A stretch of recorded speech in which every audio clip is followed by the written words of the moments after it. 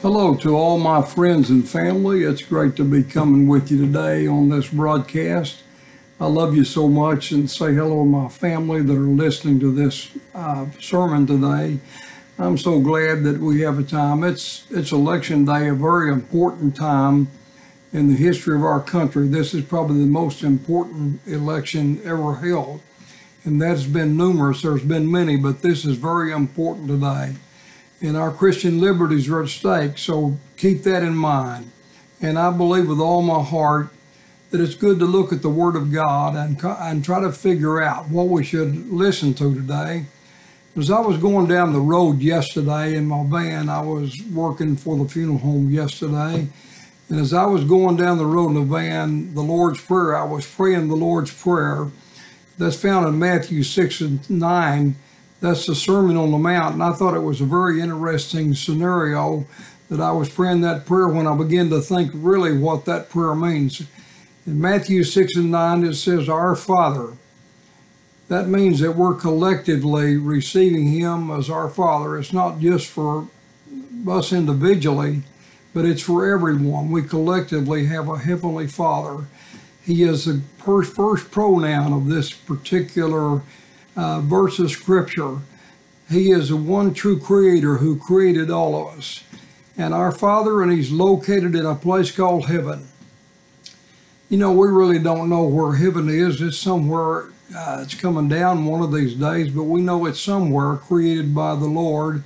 In this great dimensions of the world, we know that heaven is a real place. Our Father, which art in heaven, hallowed be thy name. With the utmost respect, hallowed be thy wonderful and glorious name. We have a right, as if we're a Christian, to use that name and access that name in prayer.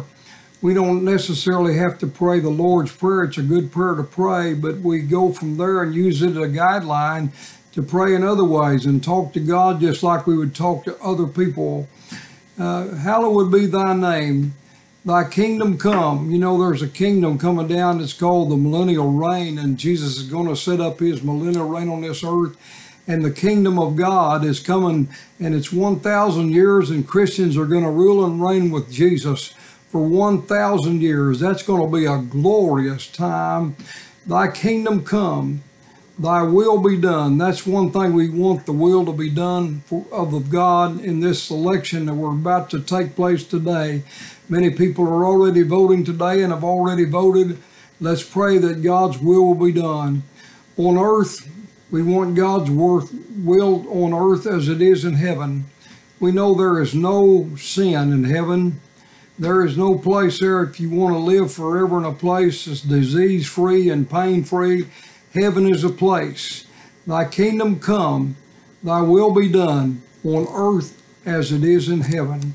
And that's my prayer today, that as I'm praying this prayer, that God will have His way in this election today. Of course, I think it's obvious how I will vote, and I think most of you know that I'm a conservative. But folks, I believe there's really an attack of Satan to try to take over everything that's in this country, and let us pray that God will resist this and rebuke this spirit in Jesus' name. And then as Scripture goes on, give us this day our daily bread. You know, the Lord supplies all of your need according to His riches and glory. And so if you have the Lord in your life, you can pray that prayer.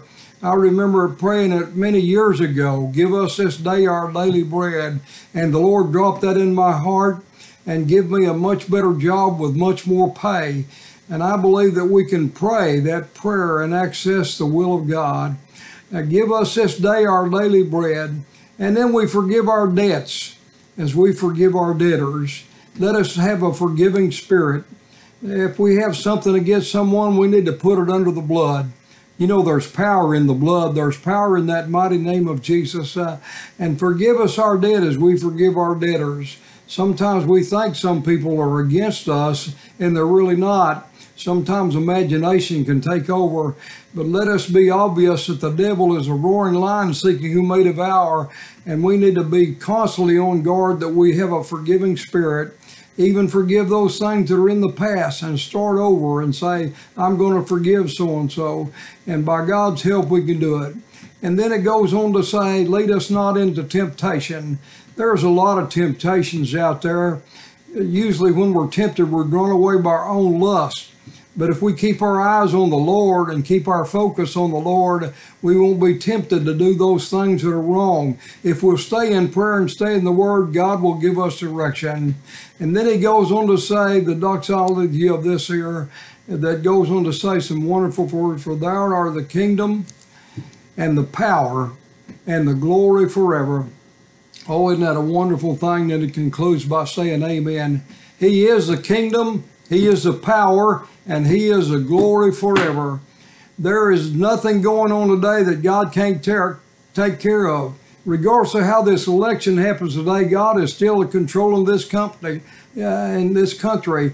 He still loves every one of you. He is interested in everything in your life. So I pray today God's blessing upon you, and thank you for listening to this broadcast today. I love you so much. To all my family and friends, God bless you as you listen to this. I love every one of you in Jesus' name. Amen.